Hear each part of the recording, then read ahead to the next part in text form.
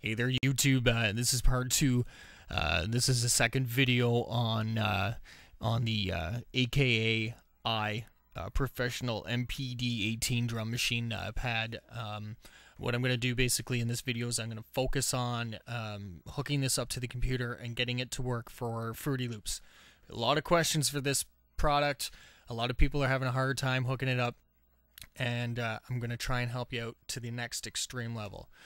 Bear with me, I'm using this little mini old webcam, so bear with me with this. It's going to look like crap, but I'm going to do it step by step with telling you where you have to go, but this is just so you can get an image of what you have to do. Okay, so here we go. Alright, YouTube. Okay, so this is what you want to do. I'm just going to close this off here.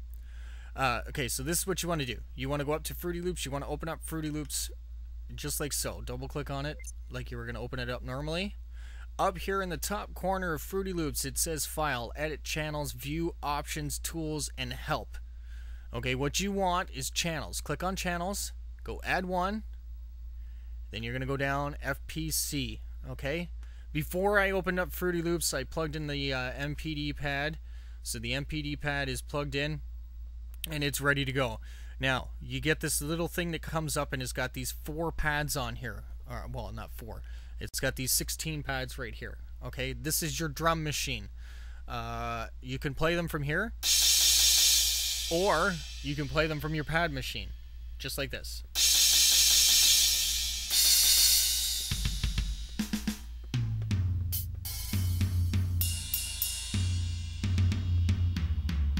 Okay, so that's your drum machine there. A lot of people are having problems with this. They can't understand why it's not working. Now, when I had this hooked up the first time, I had some problems too, and yes, with trial and error, I figured it out. What you want to do is on your MPD pad, you want to hold down presets, hold it down, and press pad 2 while you're holding down presets. Okay, this is going to basically set it so that when you hit pad 1 is going to play properly. Okay, and you're only going to have to do this once because I haven't had to do it yet again. So yeah, so just like that. Okay, so now every pad should work just like that. Okay, so that's that problem. Now here's the other thing that I want to show you guys to make sure that you know where you're going. Beside this, if you want to close this window off, beside it there's 2 triangles. The first triangle beside the X is the one that you want if you want to change these loops out of here. Hit empty. Now your pad is completely empty. Now if you want to in your presets on Fruity Loops where all your drum loops are, just click and drag them over to any pad you want. I'm just going to place them anywhere. Just put a hat in there somewhere. So basically I just did the first 3 upwards.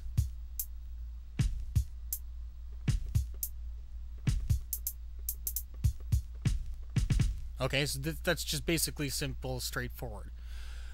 So there's that real quick. Okay, now if you want to record this into as one of these pattern things up here so that you can use it up here in your making your tunes, hit the record button like that. Make sure it's lit up. I don't know if you guys can see this, I'm really sorry. Make sure it's lit up. Then you want to hit the play button and it's going to go, it's going to count down, and then you start recording. So watch.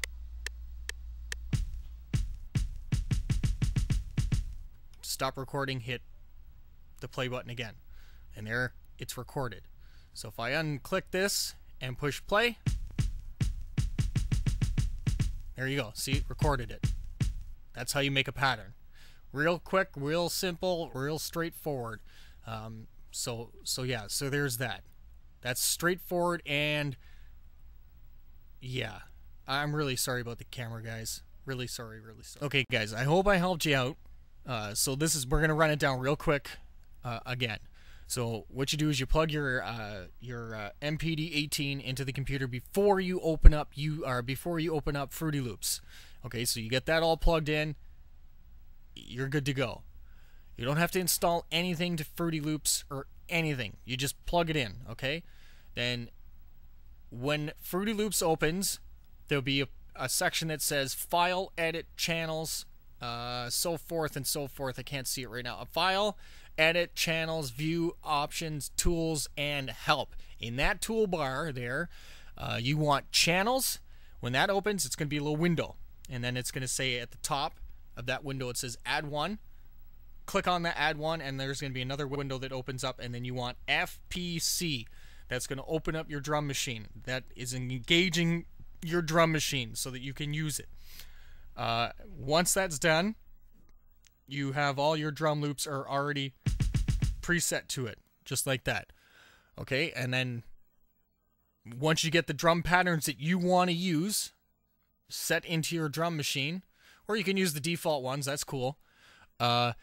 Up at the top, there's play, stop, record button. You want to hit the record button first, then you want to hit play, and then let it count down. I think it's 3 or 4 times. It'll count down.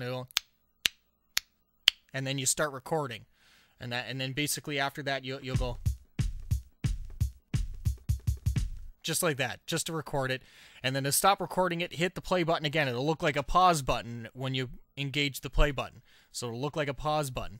So once that happens, you hit the pause button and it's recorded the pattern. So now that you can use that in your pattern box to make all your tunes, if you understand what I'm talking about. So yeah, so hopefully this has helped you out. I don't know what else more to say to you guys. It's pretty straightforward. It is hard, but it is straightforward though. Once you get it, you're going to be like, why the hell didn't I think of that?